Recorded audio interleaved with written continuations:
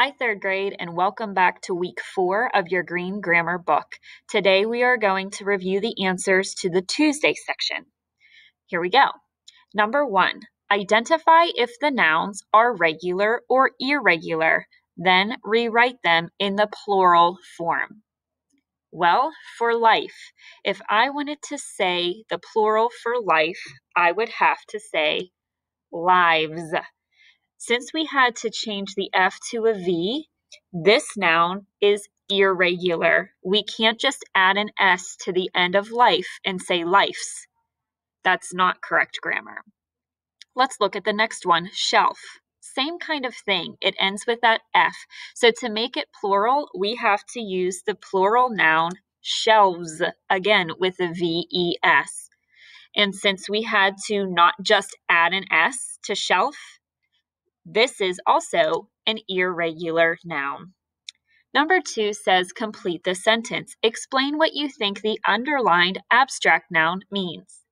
It takes courage to. I decided to write it takes courage to stand up for what is right. Courage means the ability to do something that is difficult or scary. Courage is an abstract noun again because it is a thing. Courage is a thing. However, you can't touch courage, you can't see courage. That's why it is an abstract noun. Number 3, identify if the verbs are regular or irregular, then rewrite them in the past tense form.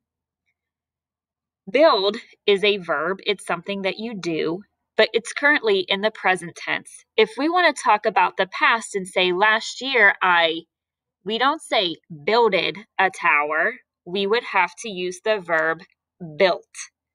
And since we don't simply add an ed to the end, this is an irregular verb. So make sure you mark an X on the I for irregular.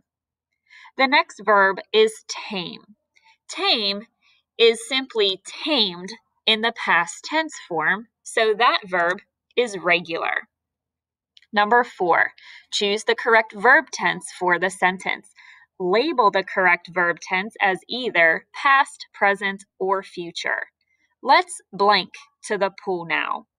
That keyword at the end, now, tells me that this is in the present tense.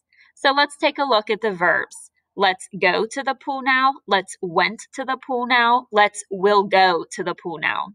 Hopefully you can see pretty easily that the verb that makes the most sense in that situation is go, the present tense. Number 5, choose the pronoun that agrees with the antecedent of the sentence. The boy looked for him family in the crowd, or the boy looked for his family in the crowd. We definitely need the pronoun his in this case. It makes the most sense.